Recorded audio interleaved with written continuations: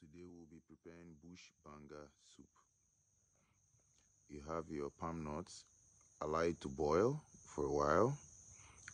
Then when it's boiled, you put it in a mortar, pound it till it is ready.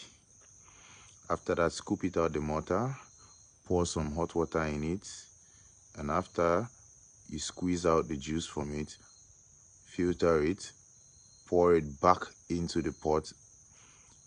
When it's steaming, you add your mixed spices, you add your dried pawpaw, you add your mushrooms and your locust beans, then you add your spice cubes.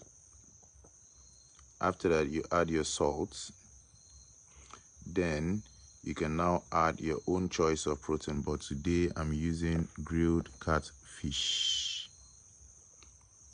Once the fish is added to the soup, you let it simmer for a bit. Then you now add your curry leaf and your hot leaf at the end of the meal, 5 minutes before it's ready. Allow it to simmer for that 5 minutes and the food is ready. Yes, you can serve it hot with rice, eba, fufu or starch. Today I'll be having eba with my bush banga soup. Tune in for my next video.